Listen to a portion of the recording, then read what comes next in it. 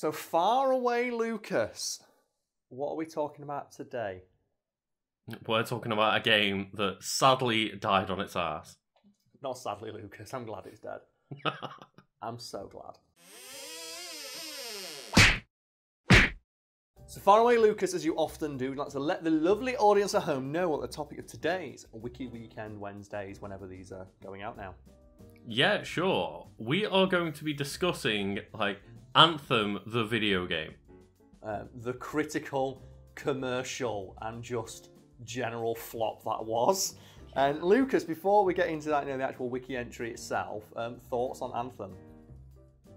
I was really hyped for Anthem because it was basically pitched as a Destiny game where you fly around like fucking Iron Man. Made by BioWare. So, oh, that sounds pretty good. And for context, I own Anthem. I bought it. Here's my copy of Anthem that I'm holding up. This cost me £5, including delivery, and delivery costs more than the game. So I think for anyone who's not familiar with it, that sums up how hard this game died, especially when it's made by EA. And an EA game going down that's ridiculous. And I remember you playing that game after you bought it for a few quid and just it wasn't even worth it. It wasn't worth it. It took long. I spent longer downloading all the updates and installing it than I did playing it. Because the moment I got into a firefight and just saw those pips appear above the person's head, I went, so every firefight is going to be 20 minutes of shooting at an enemy that doesn't react. Oh, I already tried playing The Division and didn't like it. I don't fancy playing this, but without further ado, Anthem video game. Anthem is an online multiplayer action role-playing video game. Fucking hell. Yeah. Genres and a half there. Developed by BioWare and published by Boo, aka Electronic Arts. The game was released worldwide for Microsoft Windows, PS4 and Xbox One on February 22nd of 2019. So the game, I think as of a couple of weeks ago, our time as recording, is officially dead, yes? EA's not... Yeah, so I believe it was as of roughly mid-February 2021. 2 years later, they announced we're not supporting the game anymore. It's still going to be live, but it's not going to be worked on. Yeah, and this was pitched like one of those Destiny killers, wasn't it? And how long has Destiny been supported for, Lucas? I believe we're on the 7th year of Destiny now, and we've got 3 more years at least of announced content. Oh yes, that's like a solid decade, and Anthem got 2 years. Keep in mind, are the Christmas decorations still up? Do we know that? I don't know. Do you want to tell that story? Because that's amazing. That actually made me giggle so much when you told me. Yeah, it was, I believe, last year when someone just went, so I logged on to Anthem to see how it's doing, and it's the middle of February and the Christmas lights are still up. They've still got the Christmas fucking shit up. Oh, man. Is there anything? It's like when you look at someone's house and they've still got the Christmas tree up in March and you go, mate, fuck, I know that you and your wife broke up, but you need to get your shit together. So we have here just a brief summary of the game. Set on an unnamed planet. Says it all. So they couldn't even be asked to write the lore of what the planet's called. Players are doing the role of freelancers. So they couldn't even come up with a cool name for the guys you play as. Lucas, what's the name of the people in Destiny? Guardians. And does that sound cool as fuck? It does, yeah. You're protecting Earth from all of the threats of the universe. This plot summary sounds like the placeholder where you're supposed to put in your own cool words. Yes. It's just call it planet, I don't know, Exxon. And you're playing as just fucking mech warriors or some shit. So is this a game of Mad Libs now? Basically, yeah. We could try that. So, do you know what? We can Mad Libs this intro. So, set on an unnamed planet, players through the role of freelancers, heroic adventurers who wear powerful exosuits to defend humanity from the threats beyond their wall. So, unnamed planet, Lucas, just name a planet from fiction. Okay. A cool planet. Can you think of one? You know what? We'll defend Tatooine. And freelancers, that's boring. Think of a job class from an RPG. Blue Mage, Dark Knight, Samurai, any of those. Classics. Let's go with samurais, yeah. Then we have powerful exosuits, which is boring as fuck. So can you think of a cool suit from fiction? Put them in Jaegers. Okay, so here we have. Set on planet Tatooine, players assume the role of samurais, heroic adventurers who wear powerful Jaegers to defend humanity. We've already made a better fucking game. Anyway, The game's title refers to the anthem of creation, a powerful and mysterious force responsible for creating most of the extraordinary technology, phenomenon, and threats of the world. Which isn't true, is it, Lucas? Is it not? I don't really know. Well, what was the game's original name? Oh, right. You want to tell this story to the folks at home? Because this is amazing. Yeah, so the original name of the game was actually Beyond. And Which is so fucking generic. yeah, this is super generic. So, like, Anthem is not a better or worse name, but they intended on being called Beyond to the point where days before the E3 announcement, they had t-shirts printed off for E3 staff with the word Beyond put on it. And then EA told them last minute, like, we couldn't secure the name rights for Beyond. Go with one of your backup ones, fuck it. And I, one day, will own one of those t-shirts and wear it in a video. Despite some positive sales achievements, the game failed to meet commercial expectations. BioWare announced in February 2020 that they would reinvent the core gameplay of Anthem as part of a long-term plan. As of February 2021, all future development has ceased. That says it all, doesn't it? Yep. Oh, fucking hell. Luke, we've got a couple of subheadings here. We have gameplay, synopsis, development, marketing and release, and of course, reception, which we're going to cover. So before that, though, what would you rather do? Development, marketing, release, synopsis, or gameplay? Yeah, I think we just go to development, because I really do not care about the setting or the plot of this game. There isn't one. No. There isn't one. Lucas, you're on Tatooine fighting Jaegers. Let's go. New game. So, development of Anthem started in 2012. After the release of Mass Effect 3. So it took them 8 years odd to make it, and it was cancelled after 2. Under the supervision of the executive producer of the original Mass Effect trilogy, Casey Hudson. So they, I think I remember this, didn't they have like the most like talent, like the creme de la creme of talent working on it, and then everybody just fucking quit? Yeah, I think it might mention it obviously later, but I know Casey Hudson like left after like a couple of years of development, then got brought back to make sure that Anthem, like, you know, got salvaged, and then has already re-left again.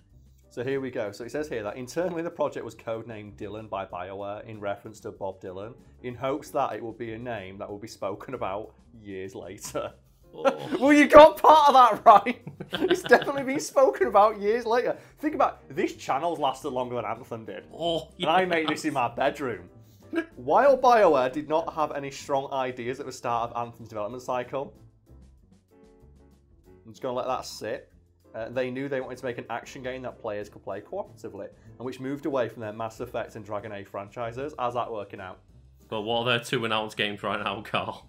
Yeah, an early idea that focused the direction was the use of robotic enhanced exosuits akin to Iron Man to be able to survive on a planet that acted as a Bermuda Triangle that drew in all types of hazards and dangerous creatures, with players having to survive those. That game sounds awesome. They should have made that. They should have. But they should have made that game.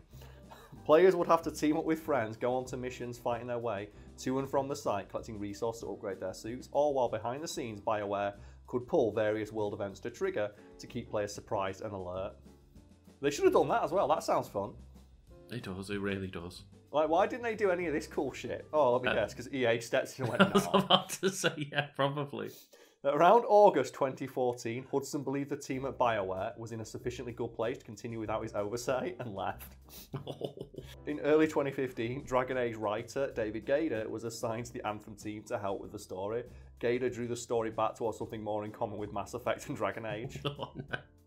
These narrative shifts put further strain on the artists and level designers to match with the story's direction. Gader left BioWare in early 2016, and the story was brought back to what the team had originally envisioned. Oh my god. So it's shifted tone twice already. Furthermore, the team continues to struggle with a Frostbite engine as EA's management under Patrick Sunderland wanted all its studios to use the same technology. Yeah, because let's bear in mind that BioWare were used to the Unreal Engine, and EA just went, no, use our engine. It's made for first-person shooters, but fuck it. Yeah, it's made for first-person shooters, but there you go. Then again, if you understand an engine, you can do good stuff with it. Like, my favourite example is the Fox engine, which was used to make both Metal Gear Solid 5 and, like, Pro Evolution Soccer. But, as you said, BioWare weren't familiar with that engine, and were like, we don't want to do this, we don't want to use it. That's what ruined Mass Effect Andromeda, wasn't it? That's a big thing towards it, yeah. Because like we want to use the engine we've used our entire... No, use ours because it saves us money, but the game is shit now. It saves money, then it's a bad game.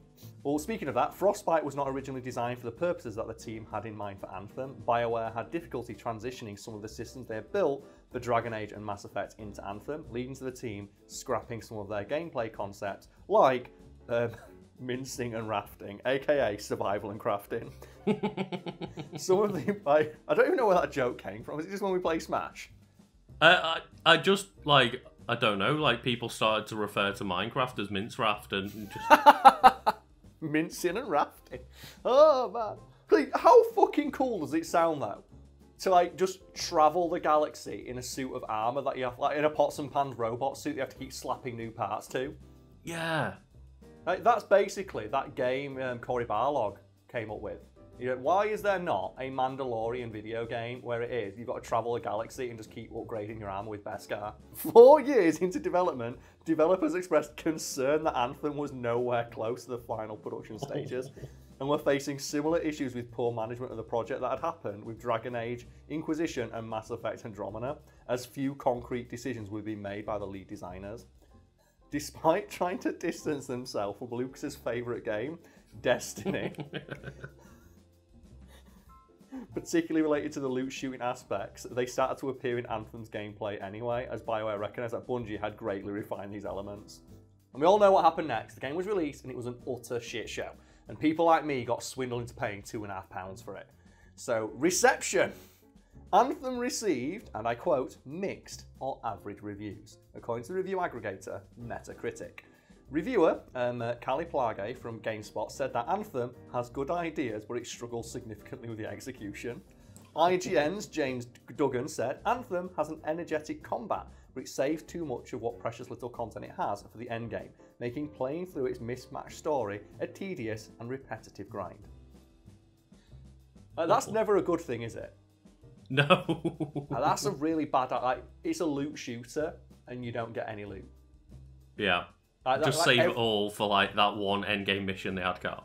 Like, everybody needs to just do what Borderlands does and just throw fucking loot at you constantly. I don't care if it's bad as long as the numbers keep going up. That's like, you know, the core of that genre. Just keep throwing shit at people like every 5 minutes. Like, well, did you hear about the time that happened in Anthem? Oh yeah, well they accidentally set the loot drop too high or something, didn't they? And everyone's like, this is great, the game feels fun now, because I feel like I'm being rewarded for playing the game. And didn't they change it back? They patched it back out, it was a bug, and the loot apparently, like, was double the amount it was meant to be, but every player was like, this is great, and they still removed it. Sam Loveridge from Games Radar Plus was more critical of the game, saying that Anthem is ultimately severely flawed and very unfinished. There's half a good game in there, but it doesn't do enough to diminish the overall feeling of emptiness and repetition. Mike Williams from US Gamer called the game a frustrating, tedious experience, feeling that the game lacked purpose and ultimately doesn't feel like the best BioWare can do. PC Gamer said Anthem's disjointed story, boring loot and repetitive missions are all, and I quote, disappointing. In spite of mixed receptions, Anthem received praise for its combat and flight. GameSpot described the flight as freeing, serene and exhilarating all at once. Really? I played it for, like, you know, a couple hours and was like, really? This is what people are like losing their shit over? Like, I did enjoy the flying. I wouldn't say it's like quite as incredible as that experience is, but yeah, like, it was definitely the strongest part of the game. Keep in mind as well, like, Spider-Man PS4 came out around the same time as this game. Yeah, and like Titanfall feels a lot better to play than this. Titanfall, oh my god, Titanfall's movement is so fucking good. Here's a clip of me playing Titanfall and doing some good movement. Or trying to. Wait there, Lucas, I've got 2 batteries I can bring.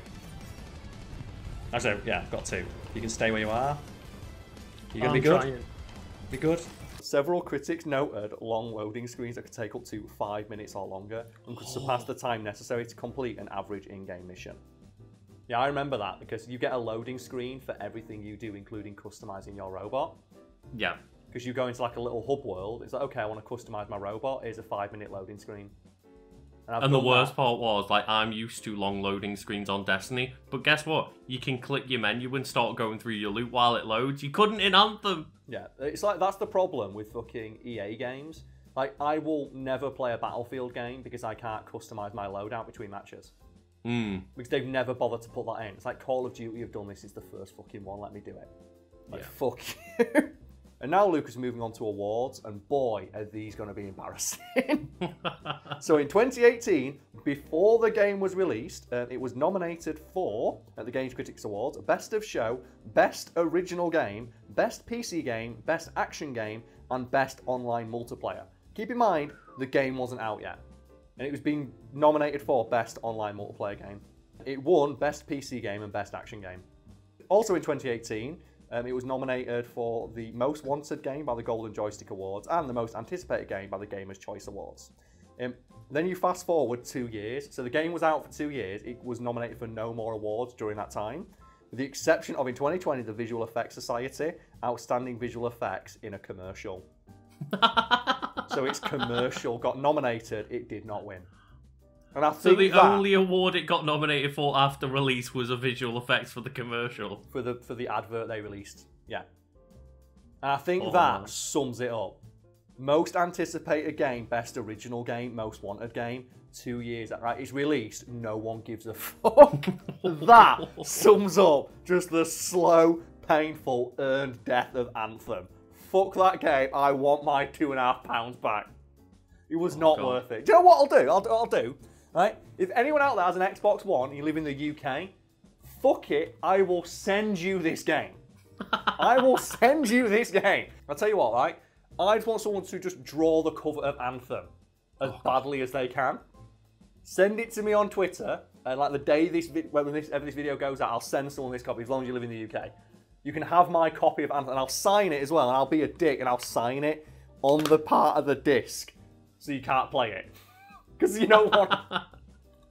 There we go, let's do that. So draw the cover of Anthem as badly as you can and send it to me on Twitter on the day this video goes out, and I'll send you a copy of Anthem if it's a good one. So I don't want it anymore, fuck it.